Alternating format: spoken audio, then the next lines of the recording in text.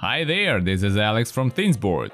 We are super busy preparing new features. However, pluses of all our novelties we should explain to you as well. So stay in touch with this channel. This time we are talking about the remote platform integrations. Let's review the architecture and use cases of this new feature. As you already know, integrations allow to connect existing NB-IoT, LoRaWAN, Sigfox and other devices with specific payload formats directly to ThingsBoard platform. Just to recollect your knowledge or learn some portion of new info. ThingsBoard integration connects to external system. This can be broker, IoT platform, etc. and subscribes to data feed. Received data is transformed via user-defined function called data converters. Once converted, data is pushed to ThingsBoard rule engine. It's also possible to push downlink from rule engine to device through the integration. ThingsBoard platform supports two deployment options for the integration. Embedded integration is running in the main ThingsBoard server process. It's a part of a monolithic deployment scenario. This diagram explains the fashion.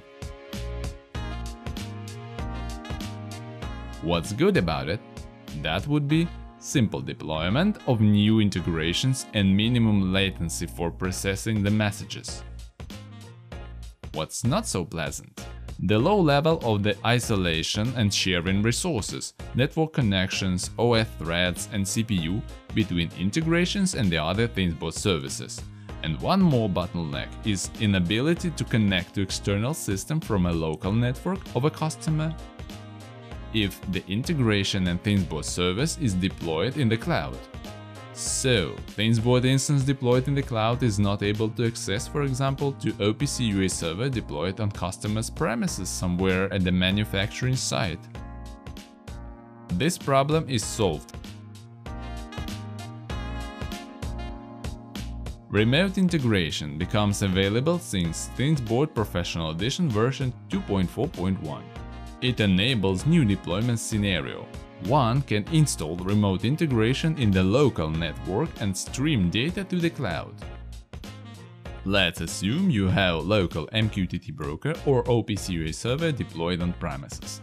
These brokers and/or servers don't have dedicated external IP address, which means no direct connection with ThingsBoard instance in the cloud.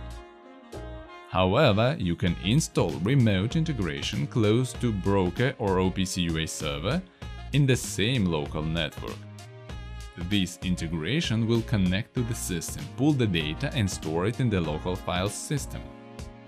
Remote integration will stream the data to the ThingsBoard instance deployed in the cloud once the internet connection is available.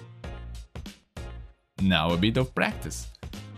Imagine the local MQTT broker within your corporate network. The IP address of a broker is following. Very many sensors across your factory report data to this broker. The format of the reported data is: I want to subscribe to the data feed from these sensors and push them to my ThingsBoard instance in the cloud. As you may notice, the sensor readings are pushed as a text string with the temperature, humidity and current battery level values. Customer decoder function will transform this string to the format that ThingsBoard expects. We also extract sensor name from the topic using this function. I am using Windows 10 with Docker Toolbox installed. We will use Docker to run MQTT integration container. Also, I use Mosquito as our local MQTT broker. I can easily subscribe to the topic via Mosquito sub and push some messages on behalf of device via Mosquito pub command from command line. Finally, we need an account on cloud.thingsboard.io. If you don't have it yet, please sign up. I'm going to navigate to Cloud instance and create an uplink data converter. I've already prepared the data converter function for this case. We'll review this code later in the video. You can find the source code of the converter in the video description. Don't forget to enable debug mode in your data converter. Now let's create an integration.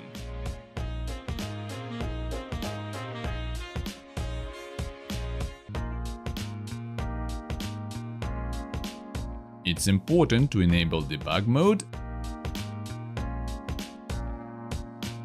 and execute remotely.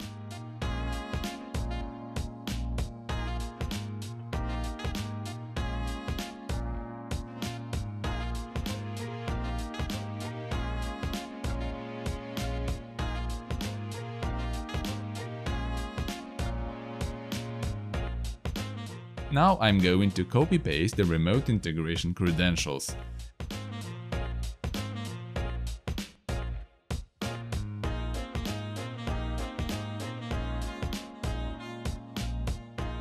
I've copied them to a safe place and will use it during the remote integration installation.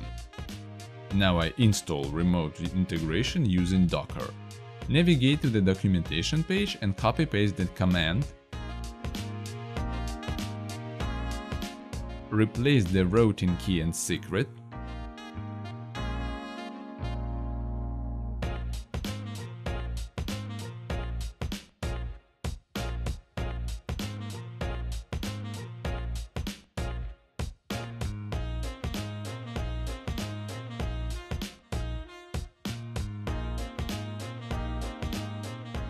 I can see that the integration is started. This is great.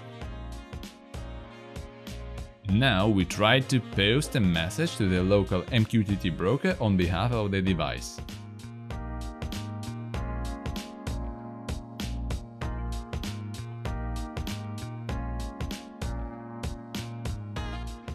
As you see, the message is consumed by my integration.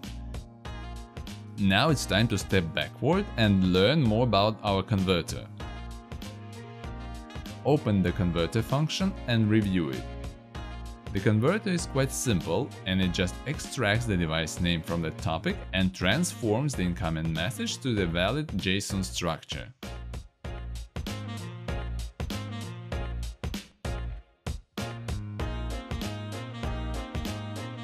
Our pseudo device is provisioned by the integration. Check it out. Go to default device group. All. Here it is.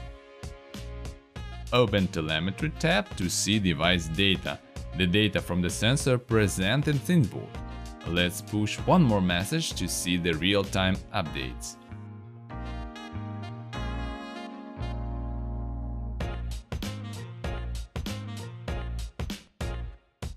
So we've just learned how to use remote MQTT integration to receive uplink messages from devices.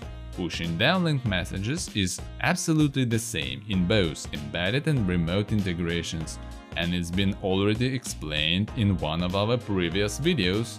The link to the video is available in the video description. Talk to you soon!